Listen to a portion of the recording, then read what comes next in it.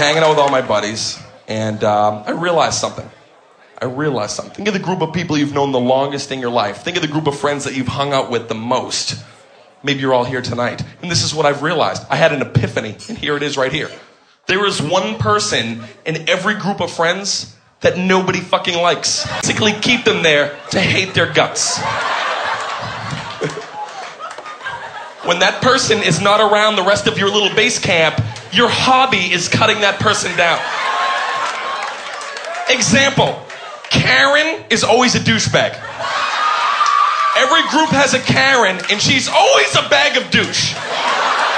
When she's not around, you just look at each other and go, God, Karen, she's such a douchebag. Until she walks up, and then you're like, hey, what's up, Karen? Karen, what's up, Karen? There's always that one person, and I'm looking out, and some of you guys are like, I disagree. Well, you're the person.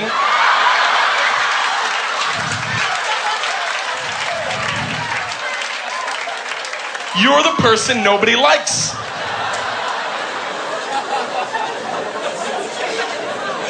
I know, it is so true.